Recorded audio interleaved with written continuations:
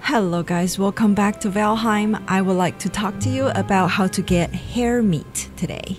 I always have so much trouble chasing them around with my little bow and arrow or my little sword.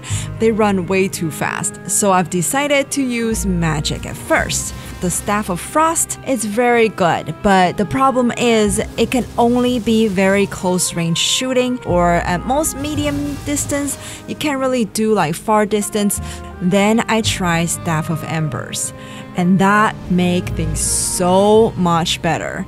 It's easy to aim and it always hit right on, but the only thing is it does cost a little bit more either, so make sure to eat enough either food for it. One thing to know about hare is that as long as you see one hare, there's multiple hares around.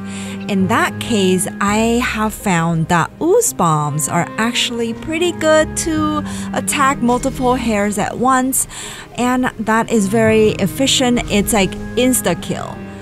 And then I thought, why don't I think of some ways to get them passively?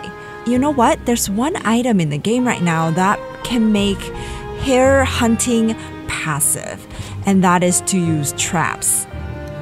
It's not too hard to make. I have a video on that in my channel. Once you find the hare group area, we will just put a couple of these traps down and just wait. We can go do some other stuff and come back later to hare meat laying around. And that's a few efficient ways to get hare meat. I hope you enjoyed this video. If you like it, thumbs up and subscribe. Come back for more Valheim videos, and I will see you guys later. Bye!